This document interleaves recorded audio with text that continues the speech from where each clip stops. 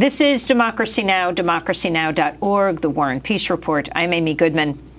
As we bring you part two of our conversation with celebrated writer Valeria Luiselli, who's just published her fifth book, her first novel written in English. It's called Lost Children Archive.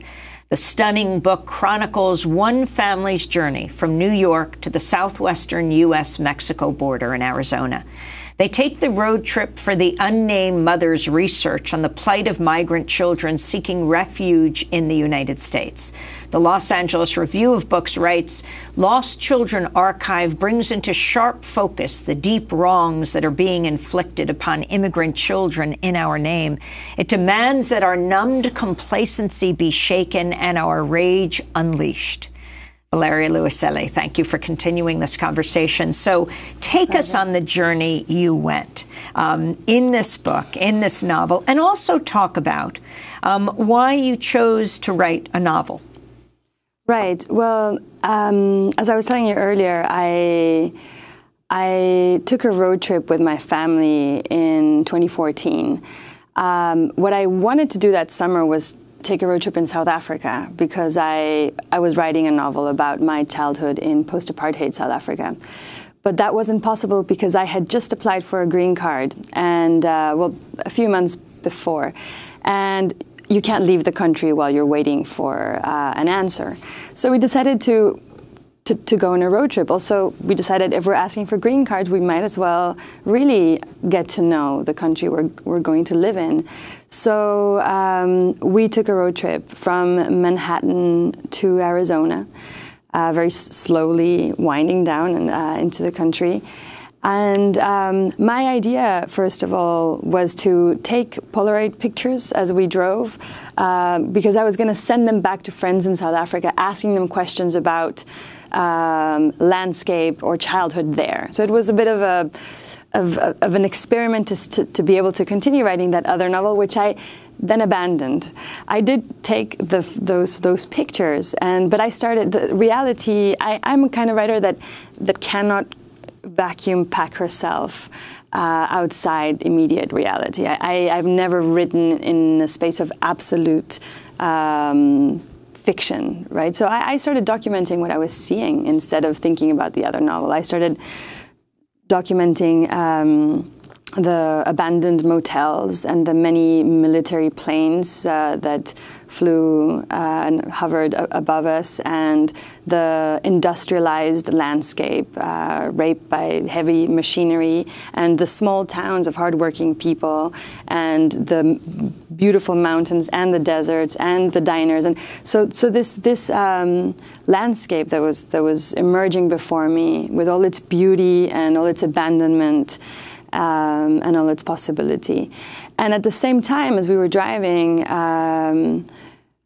I was listening. We're radio junkies, and all the time to the radio. And of course, what was on the radio that summer was the children's crisis at the border. Right? It was, and this was during the Obama years. This was, of course, during the Obama years. I mean, it must be said that ice boxes, hieleras, which are caged spaces with little facilities at freezing temperatures existed then, and family separation existed then too, not at the level in which it exists now, but all of this was already there, right? Unfortunately, that crisis left the headlines very, very soon.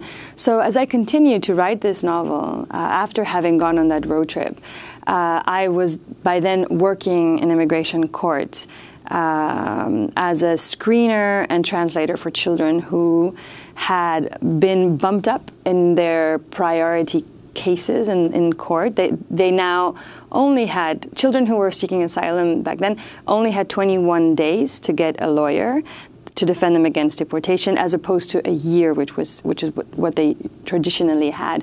So many volunteers all over the country were needed to face that crisis, and I was among them, and I was hearing testimonies of kids that, of course, told their reasons for leaving, the unspeakable horrors that they faced, and that made them leave their country. It was death or coming here and possibly surviving the journey and then possibly finding safety.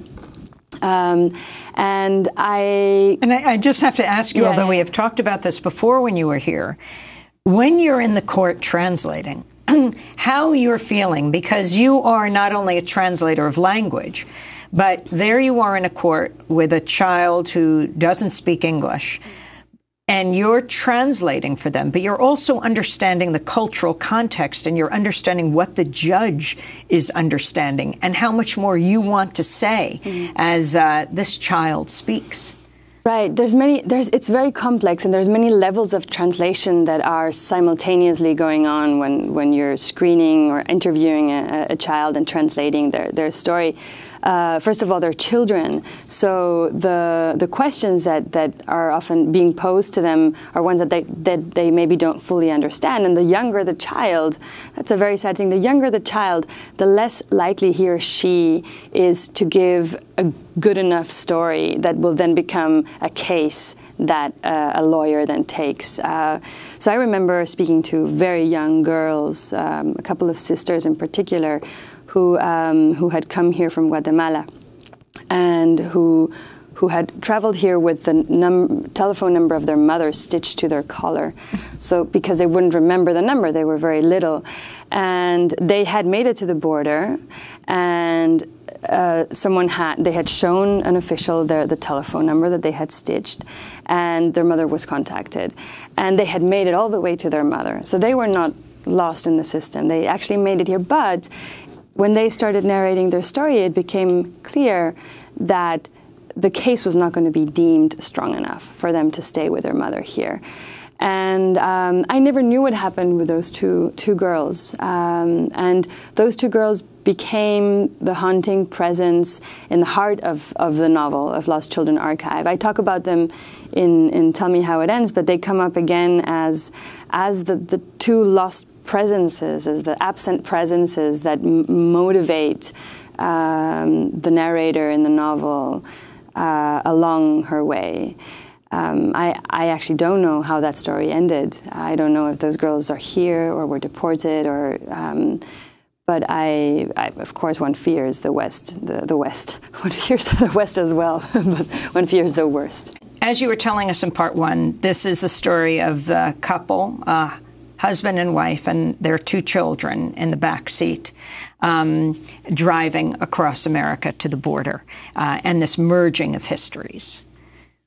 Right. So as the family drives across the U.S., the father is working on a sound documentary about the Chiricahua Apaches, and specifically about Geronimo and Chief Cochise, and is constantly telling his children stories about the Apaches and about these last group of Apaches in particular, who were the last free people to surrender in the American continent to what were then called the White Eyes, right? And it was the last free peoples to surrender. So he's telling the story of the lost of a lost civilization, or of a lost peoples, in the sense of a peoples having lost their freedom finally, and the last ones to lose that. And the children listen to all these stories very attentively. And at the same time, the mother is listening to the radio constantly.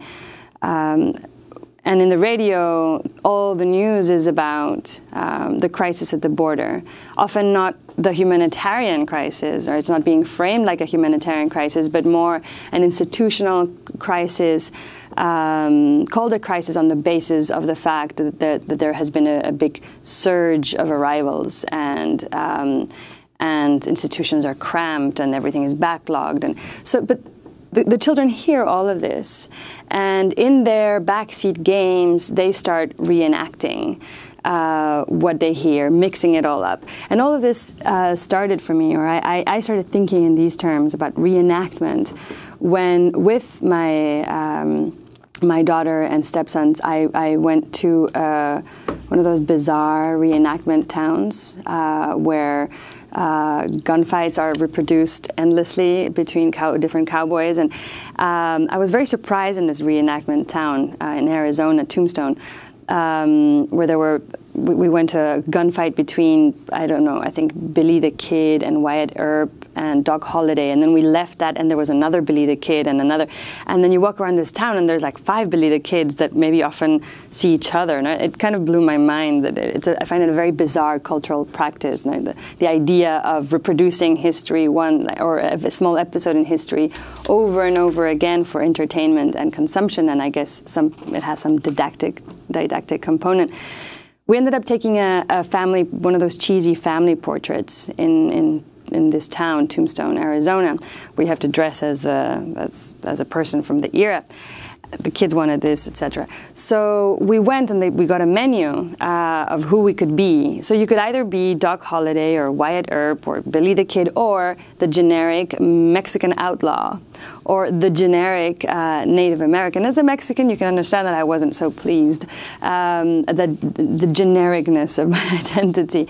So we ended up all dressing as Mexican outlaws and Native Americans, and we had the cheesy family portrait. But then, of course, I mean, I began thinking about the politics of reenactment, right? Who gets to have a name and who gets to have a part in history, right? So my characters are all unnamed in an attempt to be coherent with my dismay at who gets to be mapped into history with a name and who doesn't.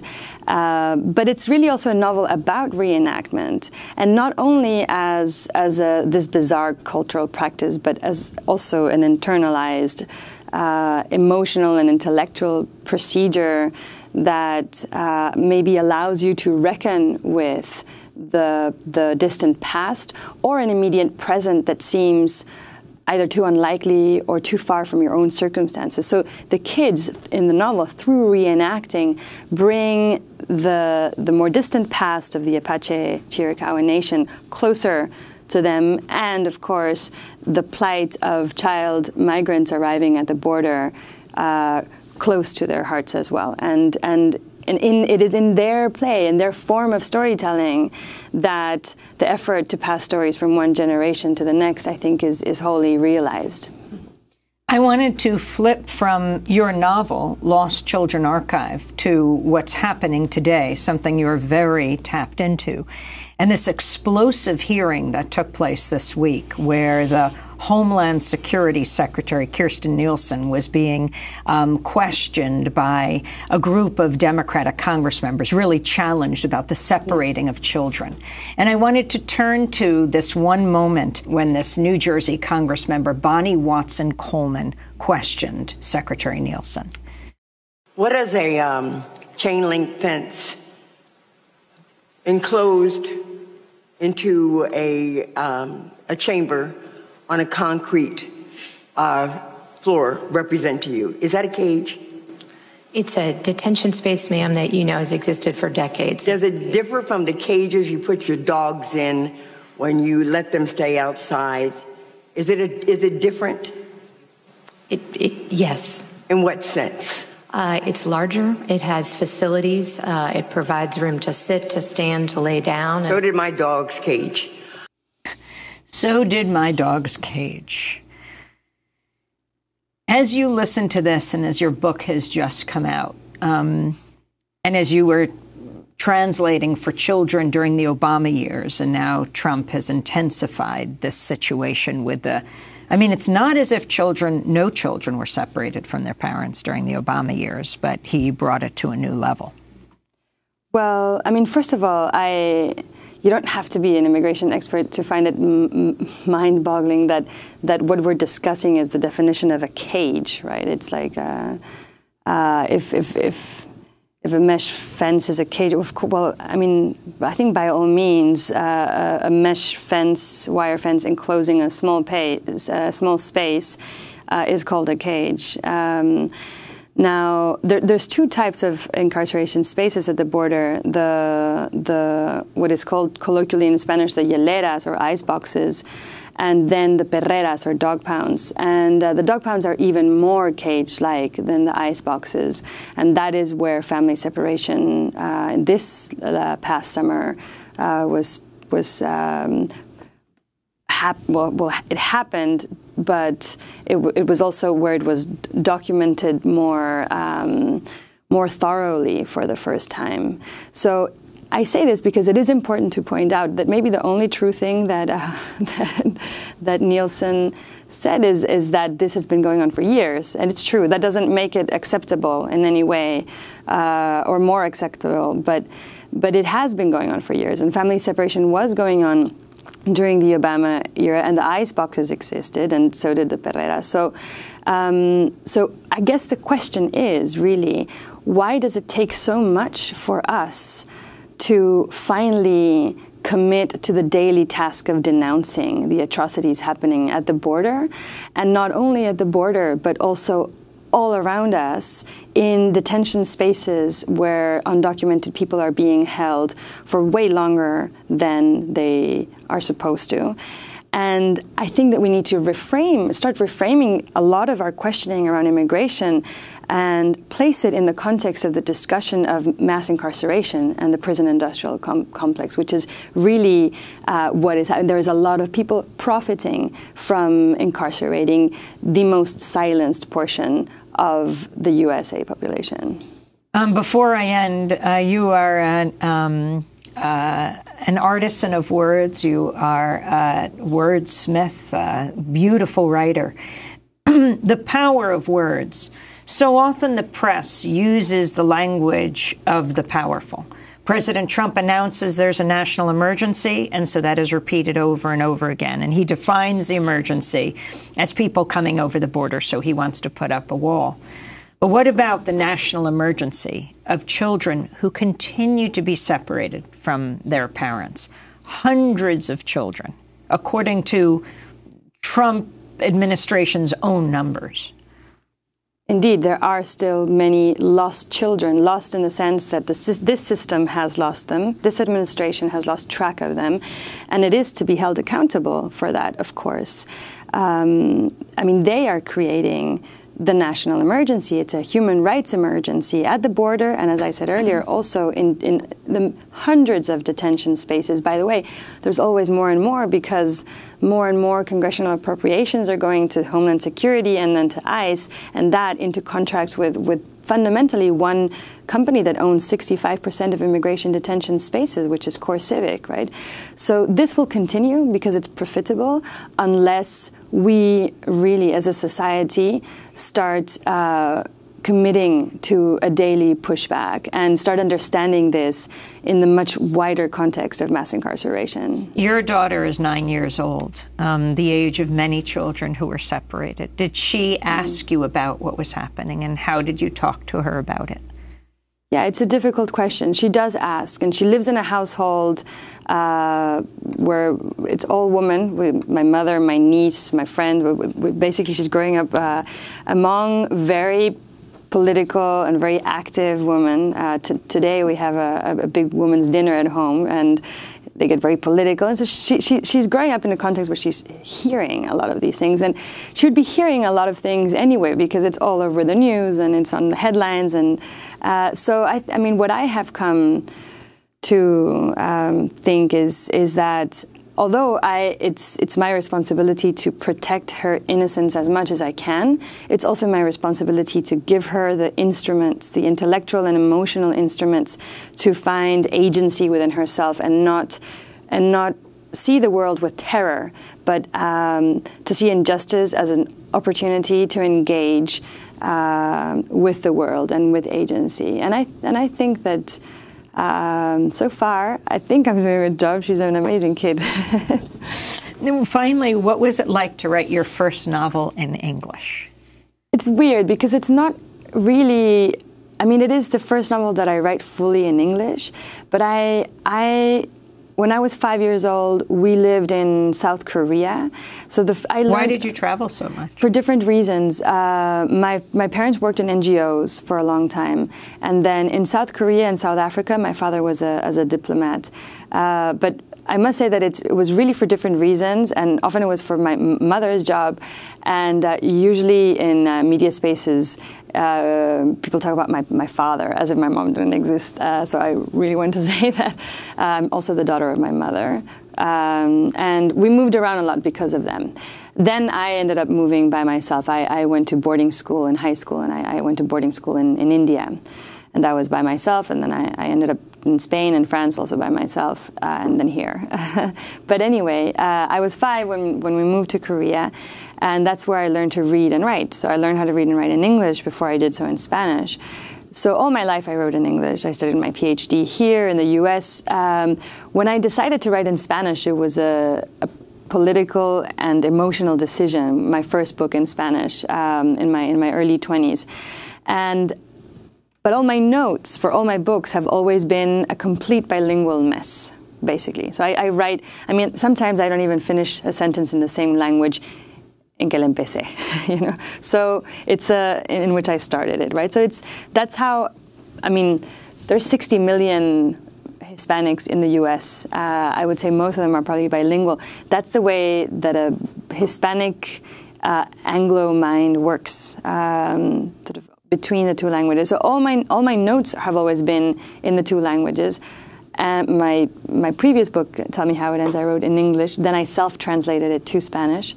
This one I wrote in English after attempting to write it in Spanish, English, nothing was working. One day English worked better than Spanish, and I just followed that. And I tried to self-translate this to Spanish, but it didn't work. And finally, on this International Women's Day, more about your mother. Your mother went back to Mexico in the 1990s? My mother decided, in the 1990s. So in 1994, my 1994 was a very complicated year for Mexico. It was the year in which we became part of the North American Trade Agreement. It was the year the presidential candidate had just been assassinated. The Popocatépetl volcano was threatening to erupt, and more importantly, there was the Zapatista uprising in southern Mexico, in Chiapas. And that year, my father had been sent to South Africa as an international observer with an NGO of the first democratic elections in South Africa. So he was in South Africa a lot. And my mom she started getting very deeply involved with the Zapatista uprising. And so there was a moment in which my father, on one hand, was asked to open up the first embassy, Mexican embassy in South Africa, because there were no diplomatic relations between the two countries while there was apartheid. Mexico had a strong stance against apartheid. And at the same time, my mother said, I am not going to do anything that involves this government at all.